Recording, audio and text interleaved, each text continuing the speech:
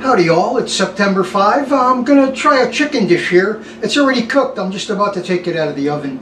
My usual process of brine the chicken overnight. These are 4 split breasts with the rib bones in.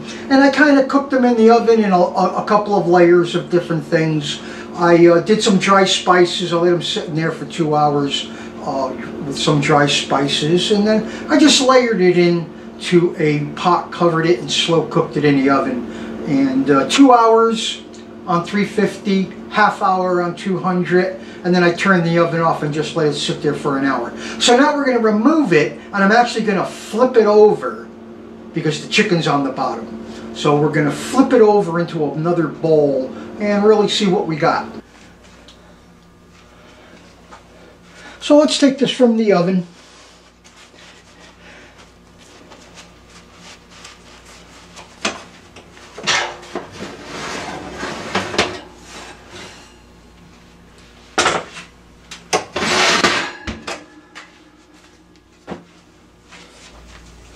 Let's see how we did.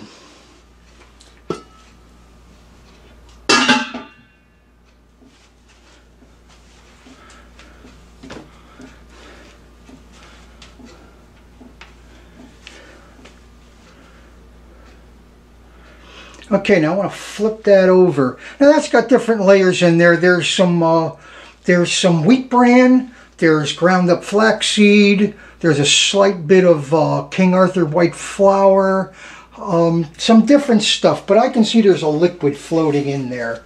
So what we're going to want to do is flip this thing over. We're going to try to flip that over without spilling it all over the place. Probably should put a tray under it. Put a tray under it, just to be on the safe side. That is very hot, so I'm sure my stuff is all cooked. Ow.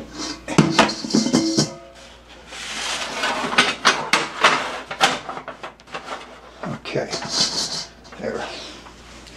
Alrighty. We're going to try and flip this thing over.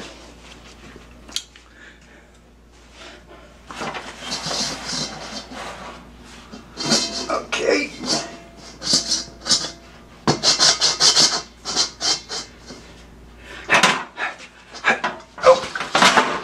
Ooh, it's boiling. Lucky I did not spill that on me.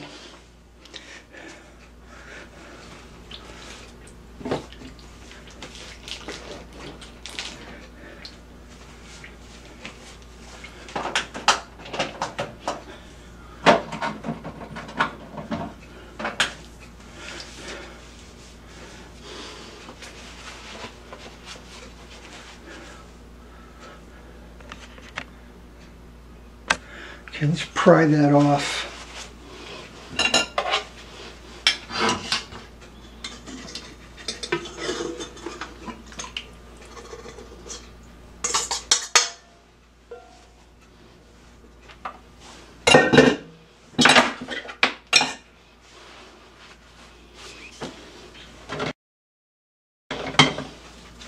Just a simple chicken stew. I'm going to probably add some tomatoes that I already have cooked. They're sitting in the fridge. I could probably heat those up and throw those in.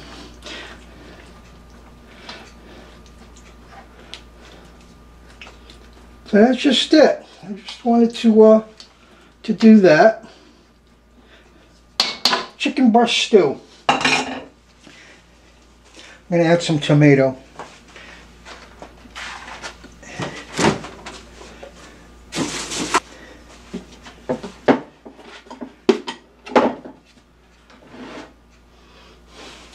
Okay, so we have some tomatoes, which I had previously done up. Heavy garlic on those, and vegetable oil, and oregano and basil.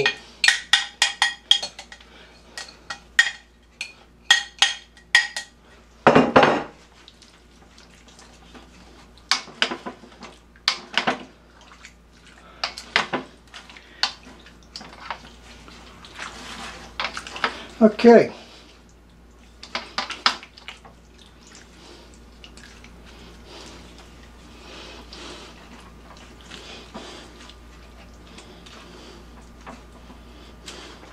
I'll have to find something to serve that over.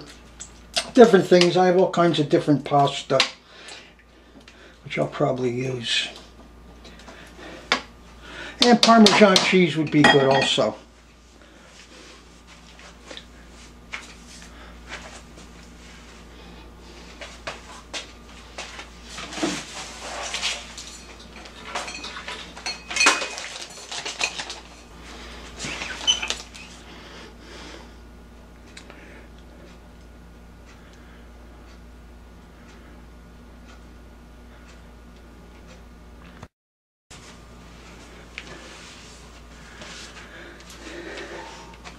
Not very difficult. I brine the chicken overnight, used dry spices on it to flavor it, left the skin on.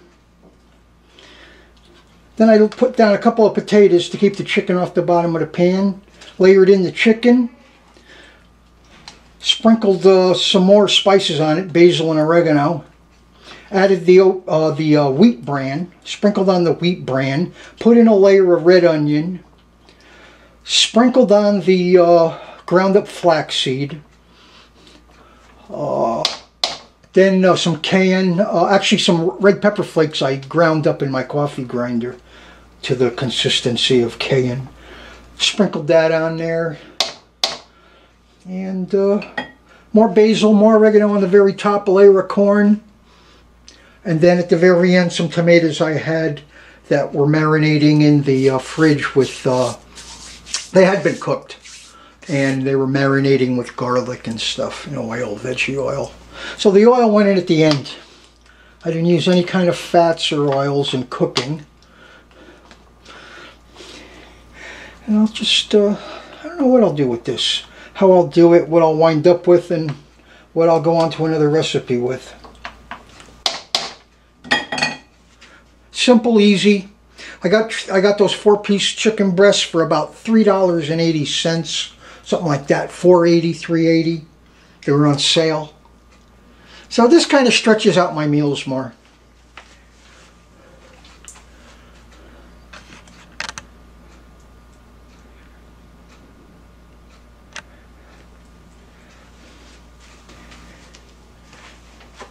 I guess we should check out a chicken breast.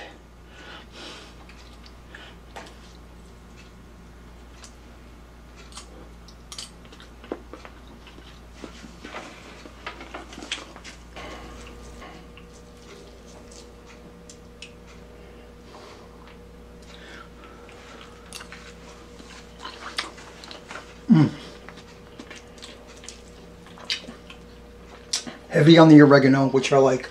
The basil I can taste. I can't taste the hot spice. Well, I taste it now. The very last flavor is that ground up red pepper flake.